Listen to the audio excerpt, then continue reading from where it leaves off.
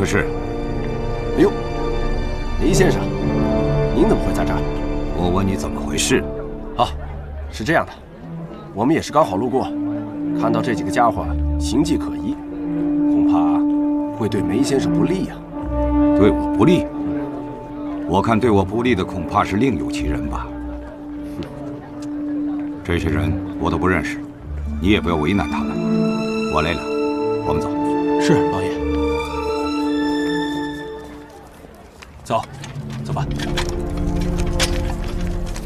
咱们也走吧。等等，你们都是干什么的？你又是干什么的？你大牛，长官，我这兄弟没见过世面，你多见谅啊。你们身上这些东西，可都是杀人的武器。啊，是这样的，我们都是猎人，身上这些东西都是我们营生的工具。你们哪里人？啊，我们是青田县青龙山的人，被老板派到这压粮的伙计。是吗？啊，是啊，长官，小孩不会骗人的。到了省城以后，规矩点。是，一定的。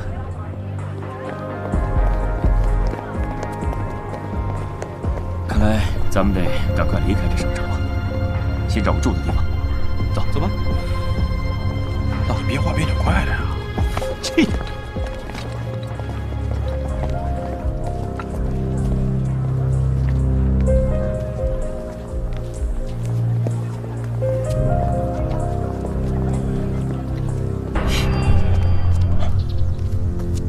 连长，这位请您进去。好。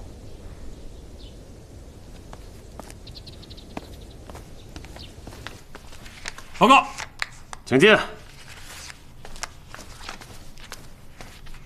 特务连连长李国邦报道。国邦同志，来，坐。一路上辛苦你了。辛苦谈不上，这都是应该的。政委，这次与我随行的人是一名尖刀班的战士，在掩护我和孔梅撤退的过程中，全部壮烈牺牲了。他们是跟了我多年的部下，我想为他们全体请功，请首长批准。这个我知道了，我会向总部汇报的，为牺牲的同志记功。另外，当时情况紧急，我和孔梅不得不躲到了青龙山上，山上当地的猎户给了我们很大的帮助，一次次躲过了鬼子的围剿，并且一路把我们送到了根据地。怎么没看到你的猎户朋友啊？啊，在梦楼我们闯关的时候，是他们把鬼子引开，我们才得以突围。现在他们下落不明，生死未卜。我正想向你请示，可不可以多给我一些人，让我去找找他们？这个恐怕现在还不行，你还有新的任务呢。那些猎户朋友，我另派人去寻找，一有消息就会通知你。这次的任务，牺牲是大了些，但能把孔梅同志带回来，再大的牺牲也值得。你知道孔梅带回来的是什么情报吗？啊，组织上有纪律，我没有多问。我现在可以告诉你，孔梅带回来的是我们即将建造的兵工厂的全部设计图纸和设备清单。政委，那我这次的任务是？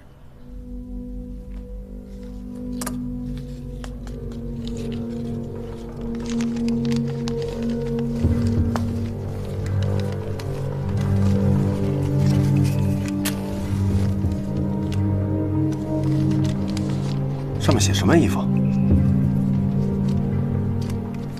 一切按计划。这后面恐怕要抓紧时间行动了。哎，对了，义父，今天我取信的时候发现一群特别的人。怎么特别了？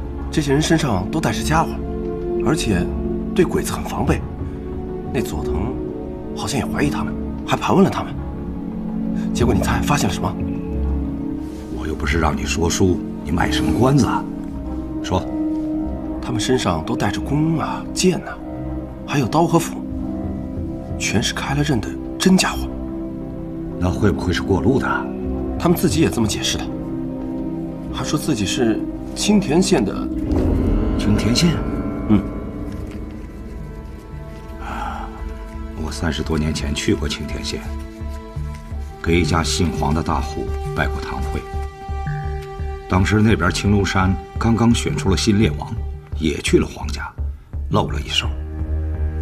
那功夫可真叫了得，尤其是射箭和强弓，太厉害了。有可能是这些人吧。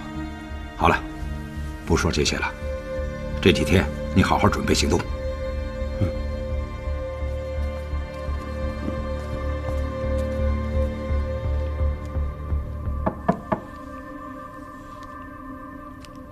老爷，进来。老爷，您的参茶。放着吧。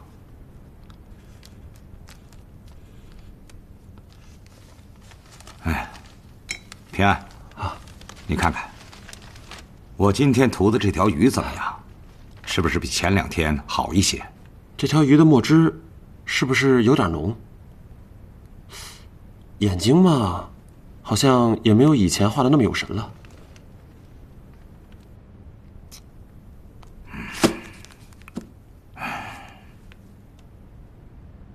最近让小鬼子闹的，确实没什么心情。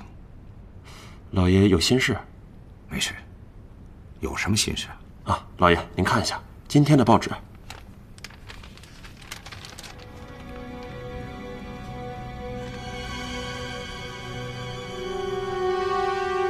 老爷，您真的要出山吗？放屁！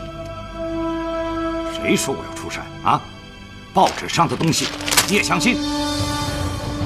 最近所有的人都说我要出山，日本人也是，在报纸上登这种东西，你说什么意思吗？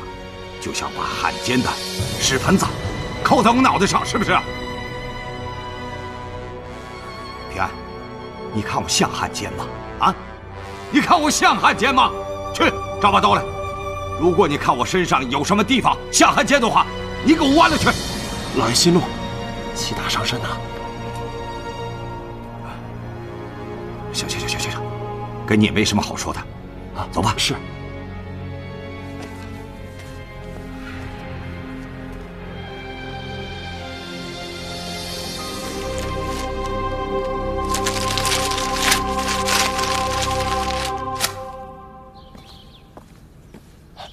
政委，孔梅同志呢？在里面。在里面多久了？一回来就一头扎进去了，吃饭都是送进去的。这个孔梅同志啊，也不知道休息一下。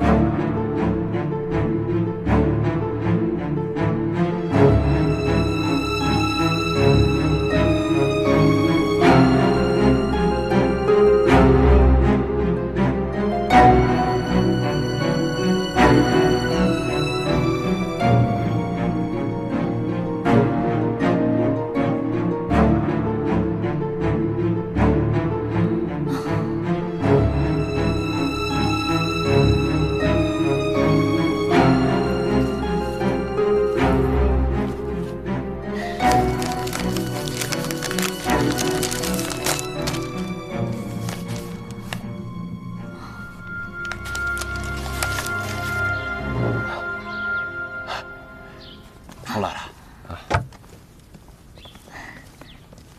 政委、科长，你们都在这儿啊？就是不敢打扰你嘛，索性啊，在这里等你出来了。就是这个了，所有的资料和情报都在里面。我们为了拿到它，真是付了不少的代价。我知道，你和国邦都立下大功，我会给你们请功的。那倒不用了，能让我安心踏实的睡上一个好觉，比什么都强。这恐怕不行啊！怎么，有任务了？你现在必须立刻动身前往省城。省城？什么任务这么着急啊？这个任务不仅关乎到你带回来的这些图纸能否实现，还关系到关系到什么？还关系到你父亲的安危。我父亲？当年有一批军工设备，打算通过轮船运往重庆，但行驶到长江省城河段的时候，被日军给炸毁了。这批设备是从国外高价购买的，但是我们的情报人员怀疑这批设备根本就没有上船，而是藏在了省城的某个地方。你是说，这是梅顺臣干的？根据我们调查，现在这批设备确实在你父亲梅顺臣的手上，他也曾经派人跟我们联络过，打算把这批设备送给我们。老梅会这么做吗？人总是会进步的嘛。再说，你父亲也是个聪明人，他会认清形势的。现在的情况非常复杂，鬼子好像也知道了这个情况，并且也在向你父亲下手。你父亲曾派人要跟我们谈论具体的细节，但是来人在梦楼被杀了，我们为此也牺牲了好几个情报人员。要不是情况紧急，也不会派你去的。现在也只有你才能在最快的时间得到他的信任。我明白了。你的任务就是和李国邦潜入省城，想办法拿到这批设备，再把你父亲安全地带出来。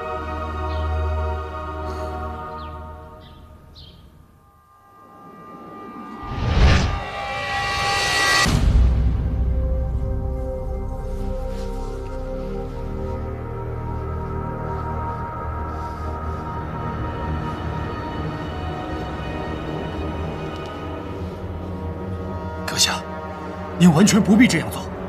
这次失利只是暂时的，只要您还在，我们一定可以抓住那帮人。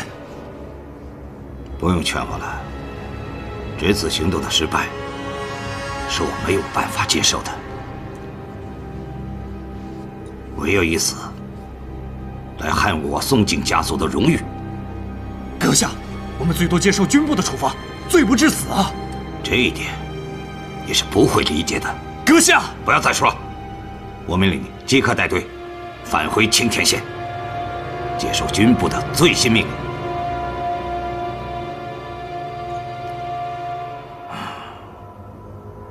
长谷川，你要将我的骨灰和遗物转交给我的家人，拜托了。嘿，属下一定照办。下去吧。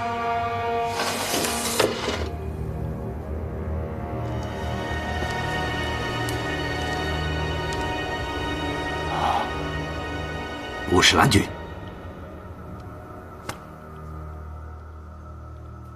僧军阁下，我今天来，你知道是何意图吧？明白。属下准备自裁，以谢天皇。人贵有自知之明，松井君真是令人佩服。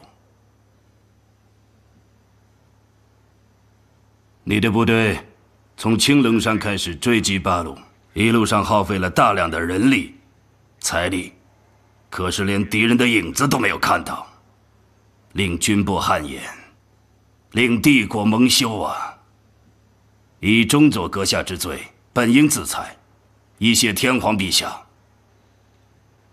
只是军部感念你多年征战不辞辛劳，而且在追击八路的过程中，的确是获得了大量的情报，所以对你另作安排。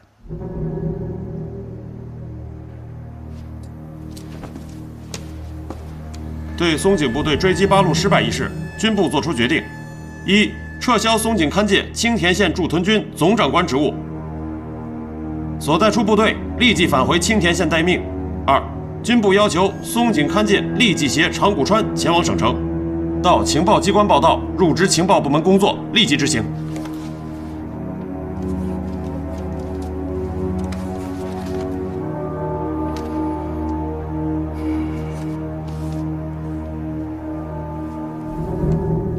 请问五十岚军，接下来青田县的防务由谁负责？这就不劳你费心了，将由本人接替你的工作。松井君，希望你在新的位置上能更好地把握机会。嗨。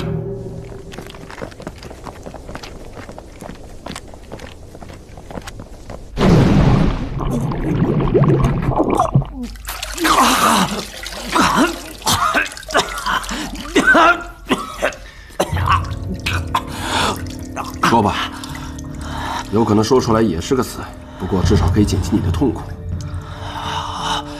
我说，我去你大爷！啊！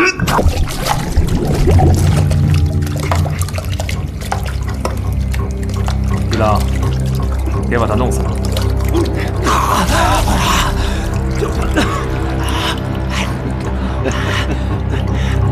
没事，我看他死不了。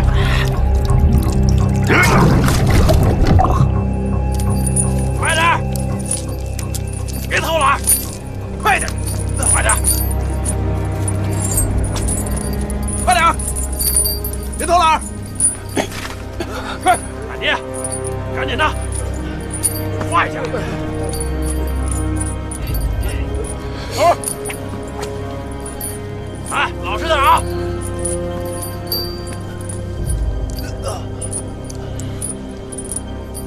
赶紧干活！快点！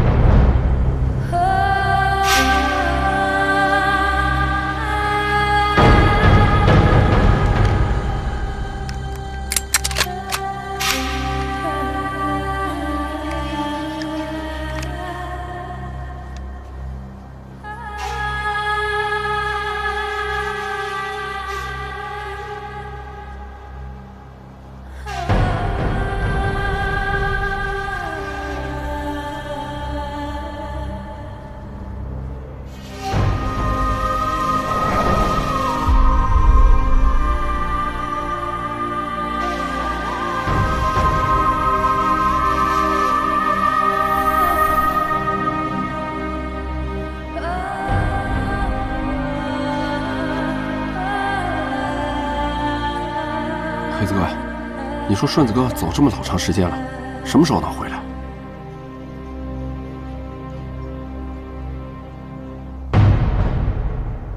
我也不知道，但我相信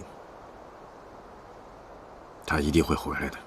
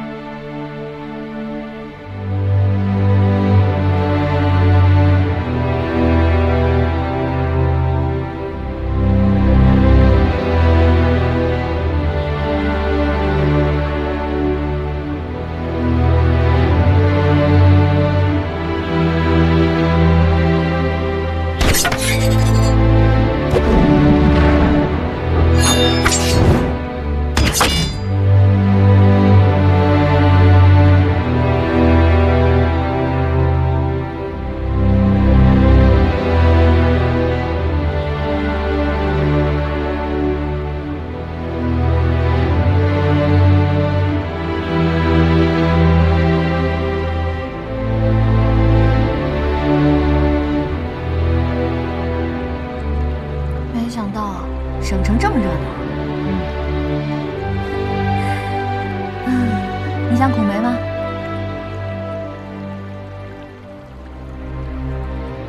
没有。我挺想的。也对，大伙儿一起经历了那么多的事。想想当初我还那么对人家，哎呦，我都挺惭愧的。是啊，这人跟人都是需要相处才知道秉性。那黑子啊，还差点把人杀了。是啊，还好老猎王及时出现，不然黑子他那个牛脾气一上来，拦都拦不住。就是。那你说，咱们这么离开了青龙山，黑子会不会觉得闷啊？他会。黑子的话那么少，跟他在一起那才叫真的叫闷。是啊，他这个人有时候不爱说话，不爱表达自己，有什么事儿都藏心里。可是他一说话就跟吃了火药似的，这好话从嘴里出来都变了味道。哎呀，也不知道咱们就这么离开了青龙山，他们怎么样了？但是打鬼子的力量肯定是削弱了，我觉得挺危险的。别胡思乱想，黑子身手这么好，他不会有事的。也对啊，当时他差一点就当了猎王，你要是一不小心把这猎王输了，那你说你现在……现在你就是猎王夫人。我才不要呢！跟他在一起不得憋死我。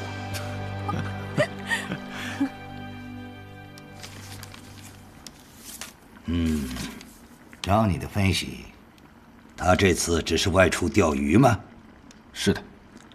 梅顺臣也一直在你们的视线之内吗？是的，一直都没有离开过。报告，会长，原青田县驻屯军松井勘介中佐携下属长谷川少佐前来报道。这两个人早就不是什么中佐、少佐了，上头没要他们的命，那是让他们两个捡了个便宜啊。可是会长，这两个人都是受军部命令而来，如何安置？上次不是听你说电话局缺少人手吗？那这两个人就交给你支配，让他们窃听电话去吧。嗨，梅顺臣这个人是个既狡猾又难对付的敌手啊。掐断了他和八路的秘密联系之后，他就该知道自己的命运了。当他知道自己失去行动自由，又被舆论引向绝路之后，很可能会处心积虑地企图逃跑，尤其是绝不能让他落到中国人手里。不管是西南的国民党，还是西北的共产党，现在所有人都意识到了梅顺臣手里掌握的那些要命的东西，很有可能会不惜一切代价地去争取。我知道，必要时我会将其摧毁，以免落到中国人手中，贻害无穷。安插在他身边的那个人也该动一动了吧？明白了。就要这两个啊，给我们换。他也能看得见。我要这个，要这个。雨伞，姑娘，看看这雨伞吧。卖雨伞了。你能不能有点出息？颜色可好了。啊，谢谢。下雨天用得着。嗨，这个红的好看。那行，那行，看看再来啊。再看看啊，谢谢你啊。行，快！夫子哥，那不是昨天盘问咱们的人吗？哎，小兰，还是你机警。哎，顺子哥，我饿了，咱吃点东西吧。是啊，肚子确实有点饿。我看省城这么乱，这样吧，你们都饿了，我去买点东西，你们先回去等我。好，小兰，走。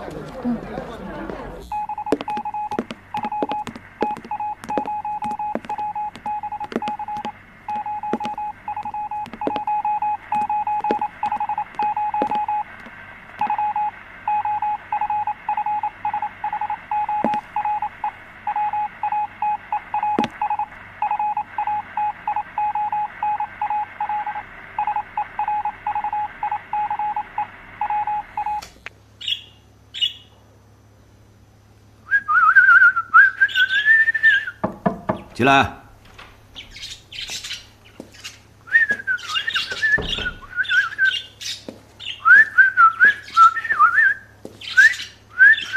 郑总，不是中佐了，改口吧。叫别人听到恐怕不太合适。嗨，找我有事吗？啊，没事。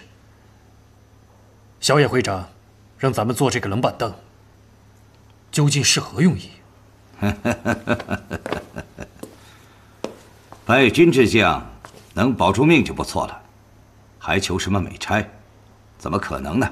可是，这监听电话实在不是我能做的，而且让我专门负责一个煤公馆，实在是无聊啊！难道你要回去种地不成吗？既然把煤公馆作为重点的监控对象，他就一定有可疑之处，不可掉以轻心，应该抓住任何可疑的线索。明白。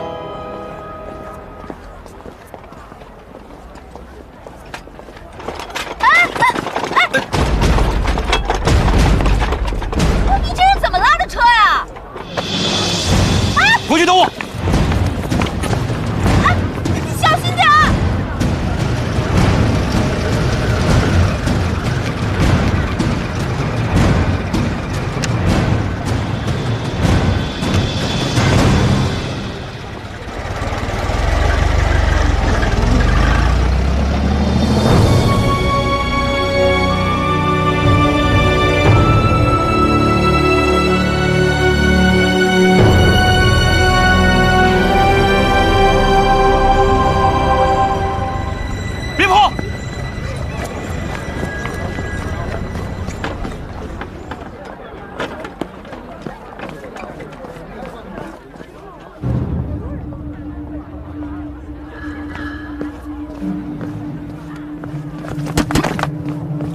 你想干嘛？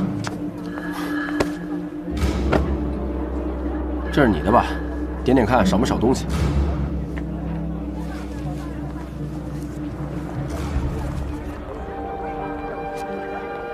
多了，反正都是些不义之财，他们也是抢来的，你就收着吧。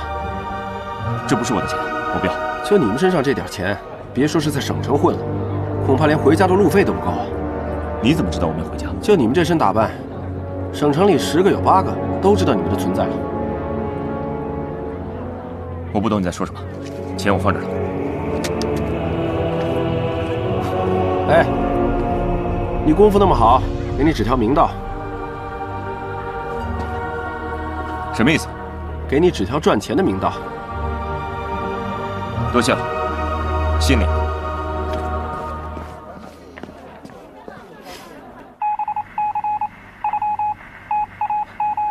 好的。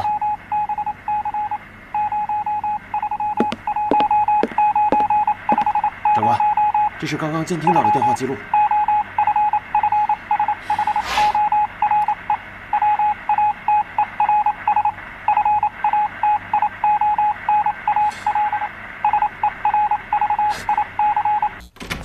阁下，紧急情报！阁下，遵照您的吩咐，我一直对湄公馆密切监听。就在刚刚，有一个打电话的女人，自称是孔梅。孔梅？难道是我们要找的孔梅吗？她说要回家探亲，询问父亲在不在。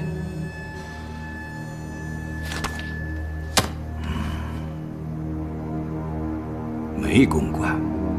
孔梅，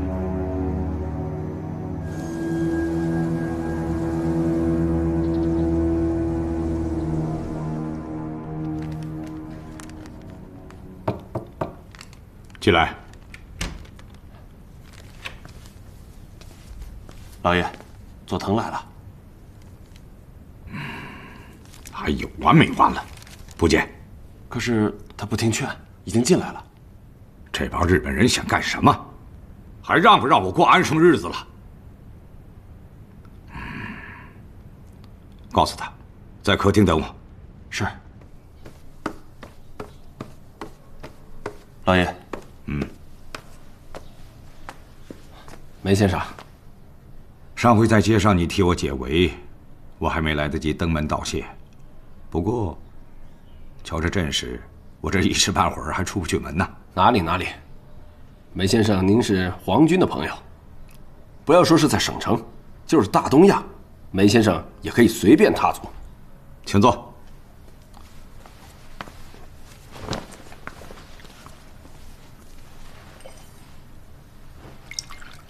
照佐藤先生的意思，延安、重庆，我也可以去。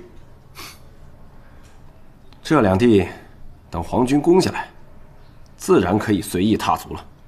不过这一切都需要梅先生您的鼎力相助啊！哎呀，我一个糟老头子，卸甲归田了，我还能做什么呀？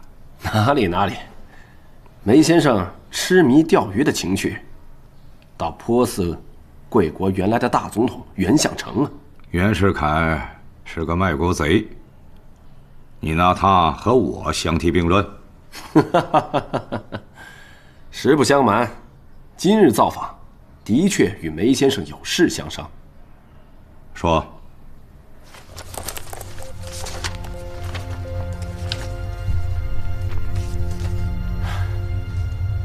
这是梅先生与我们签订的一份合作意向书，怕劳烦到您，我已经找人模仿了您的笔记，署了您的大名。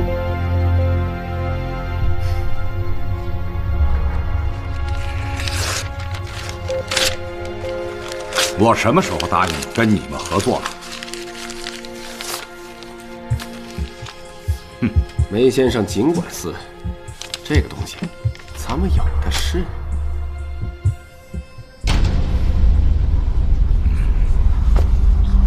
平安，送客。是。请。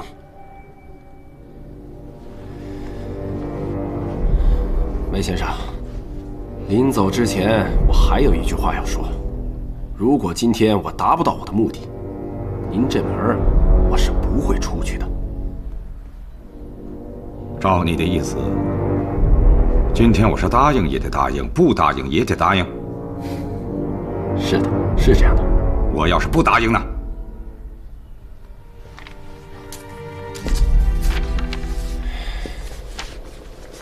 梅先生，鱼死网破的局面，都是咱们不想看到的。来吧，看着镜头，露出笑容，不然拍不好啊。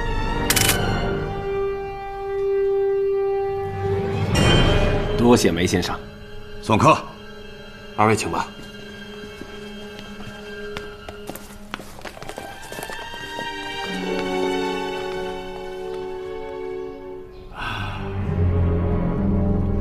看来我这汉奸的罪名算是做踏实了。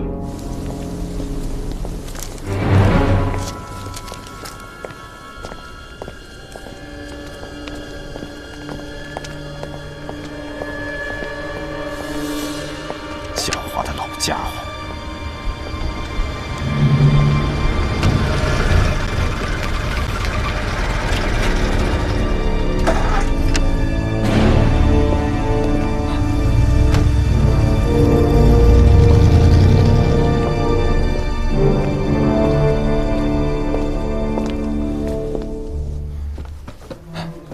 小姐，你慢着点啊！我听说最近府上不大太平。啊，省城了，日本人的地界，三教九流，鱼龙混杂，从来没太平过啊。那也比香港好啊！啊，日本人扣押了港督，现在的香港啊，都变成臭港了。那也是。啊，稍等一下，我去通报老爷去。这是我先生。哦，原来是姑爷，失敬失敬。啊，好，稍等一下啊。老爷，进来。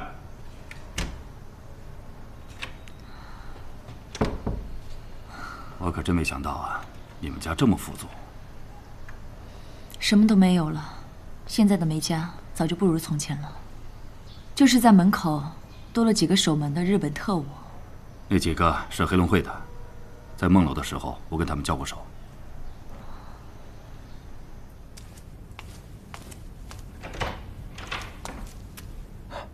老爷有请。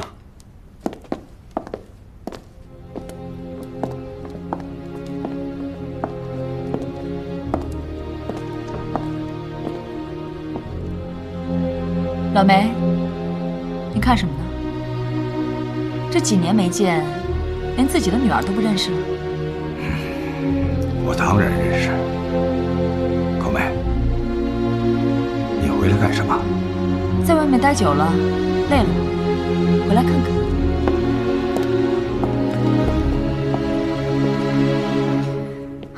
啊，这是我的先生，我们在南洋留学的时候认识的。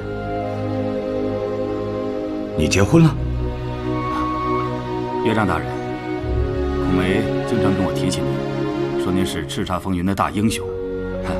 小婿一直想来拜会您。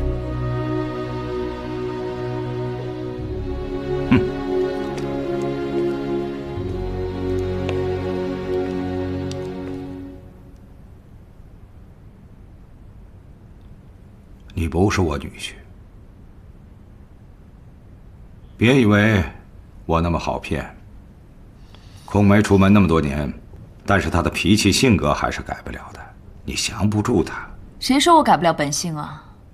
这次我回来就是为了带您出去看看外面的世界。恐怕我要让你们失望了，我是不会跟你们走的。日本人给我贴了一大堆汉奸的条子，外面有很多人要杀我。这汉奸的条子也不见得全是日本人贴上的，那也有可能是自找的。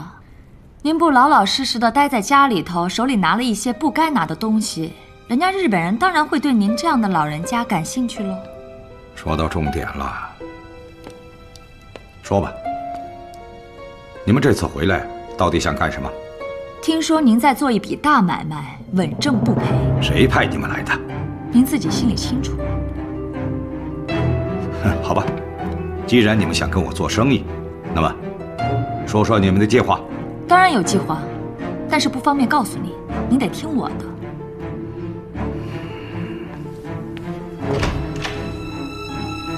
二位想跟我做生意，连个计划都没有，你们赶紧走吧。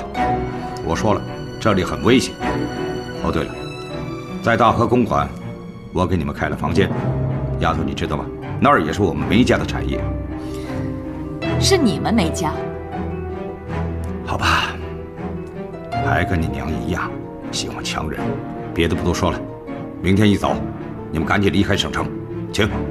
好，既然你不欢迎我们，那我们先走了。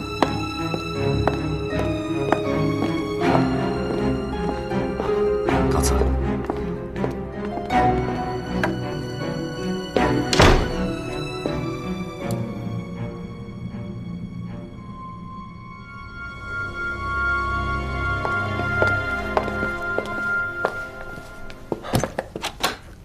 里边请。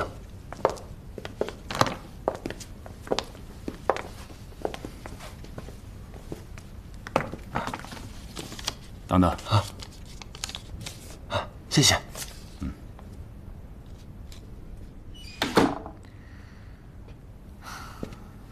我觉得今天老梅反常得很。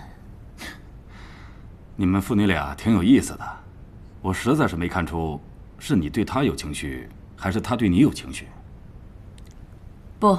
不是情绪的问题，我们俩是父女，我很了解他，他说什么，意图是什么，我很清楚。啊，那你的意思是，他不愿意跟咱们走？他是想让我们离开，而且很担心我们的安全问题。那怎么办？真听他的，咱们就这么走了？当然不行，我们这次来的任务不就是带他安全撤离吗？对啊。先联系一下省城的同志吧，一切按照计划行事。是，夫人。你都被看穿了。哎呀，你爸真够厉害的，我这哪儿穿帮了，哪儿不对啊？